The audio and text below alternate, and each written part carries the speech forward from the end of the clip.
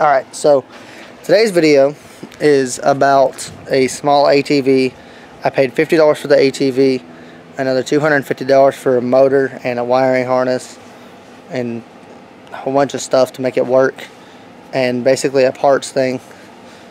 So yeah, we're going to be making a running, driving ATV out of this. It doesn't fully get done in this video, full disclosure, but I want to try to get it ready before 300 subscribers. I can't promise it's going to be out though. Parts are taking a while to get, and I'm having to order everything. So yeah, so stay tuned. This video should be pretty fun. Hopefully it's not too boring, not too talkative. But yeah, let's go ahead and get started. Okay, so I bet you're wondering what we're doing out here. Well, this was the 300 subscriber special. Okay, well, we're putting that off because of the fact that it's not going to be done for a while because I'm waiting on a motor and it's never showed up. So what is happening to this thing? So let's talk about it. So the other day I bought two ATVs. I bought this ATV for $50 because the motor on it had a lot of pieces missing. The wiring harness to it was pretty chewed up and pretty messed up. But we were able to get spark and a little bit of fire out of that carburetor, so I probably could have made this thing run. Okay, but the exhaust manifold bolts are broke off inside the block, so that would have took some doing to get out. But regardless, it would have ran. Okay, this is a very fixable engine. So I was like, okay, I have this one. Okay, now the main reason that I bought this one. Okay, so let me get into this crazy story real quick.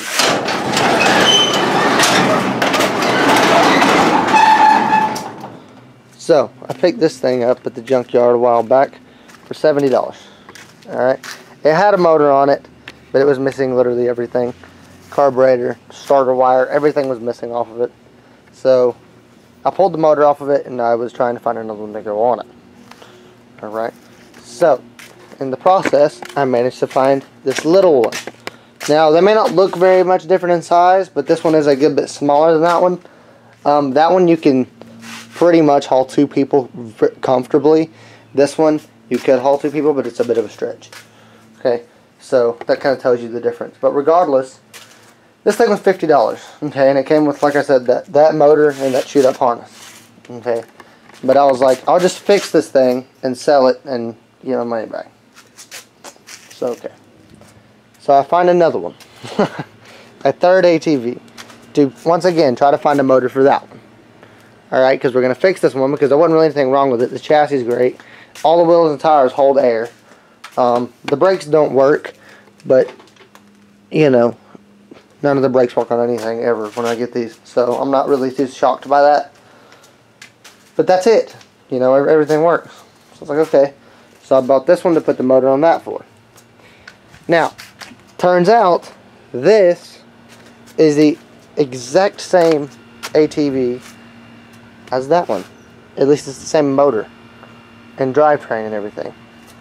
Because this is a 125cc Coolster and this is a 125cc Coolster with the exact same engine on it. And this one is a 2019. So the story behind this over here, jumping back to this, I know I'm jumping around a lot, I hope you're keeping up. This was a brand new ATV when the dude got it. So this guy bought it for his daughter. Okay, she rode it a little bit. He got mad at her and shot it with the shotgun. Okay, after that it was hauled to the scrapyard, but it was grabbed with the claw. Where this was done, the rear swing arm, he said, was busted when he got it, and all of that crap up there was done. Where the shock got broke and all that, and this frame's all mangled. I mean, there's about nothing on it that's straight. So I paid $250 for it, strictly because of the fact that when I got it, I got to hear it crank up and run. Okay, and with a cold start, it cranked after the first few tries. So that was awesome. So I basically paid for a brand new motor. Okay. When I got back to the house, I realized it would work perfect on this thing. So yesterday, I decided to not record for some reason and go ahead and swap it onto this frame. because these are apparently exactly the same, and while it would have been great with that, my dad thought that it may not push it quite as well as we would hope for. So we're going to do something else with that one. We're maybe thinking along the lines of Predator, and they sell these little transmission boxes that give you forward and reverse. I don't much care about gears. I just like to have forward and reverse with that ATV, and I want to make it kind of an off-road type of thing. So that's why it's got the big old tires on. It's got 22s on the back and 19s on the front. And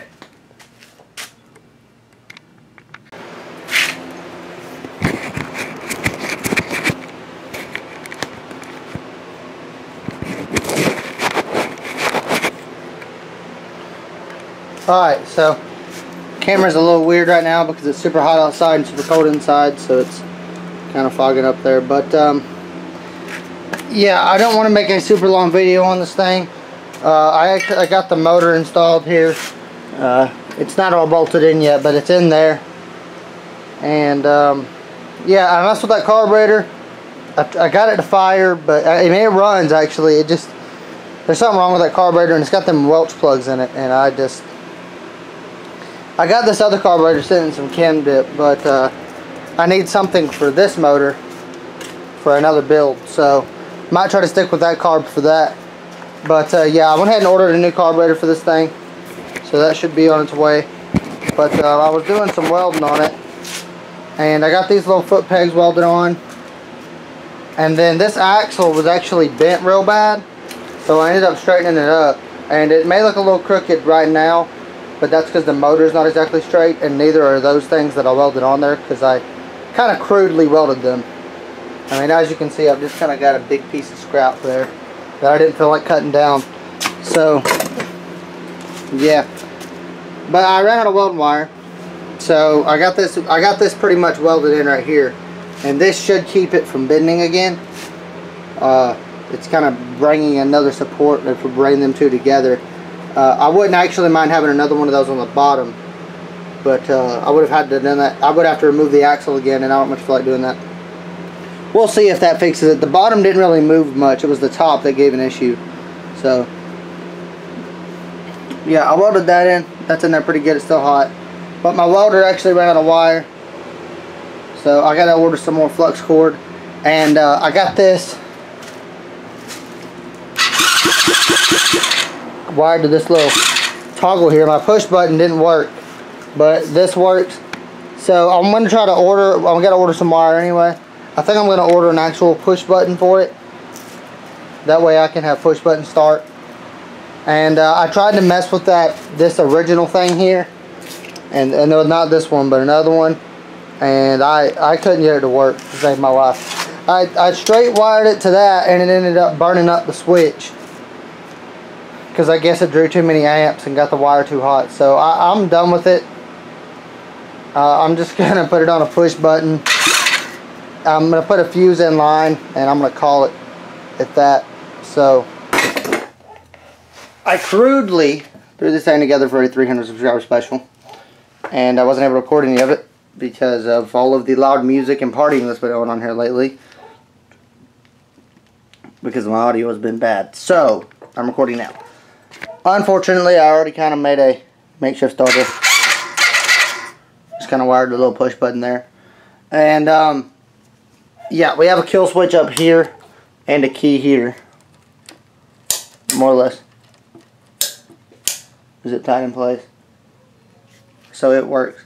But I was taking this thing on its first test run earlier, and I was going to come back and, you know, see what it would do. And even though this thing's basically a brand new motor, the carburetor wants to cut out real bad, and it is leaking out of that bottom vent tube, which I'm pretty sure it's not supposed to do. So we're going to take the carburetor off of it and go through it, and I might call about a kit.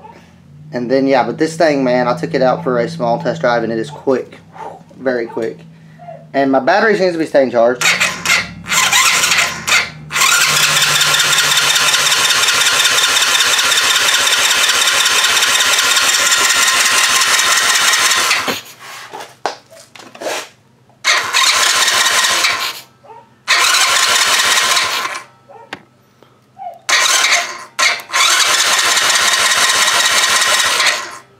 Okay, so that button's not really working all that well.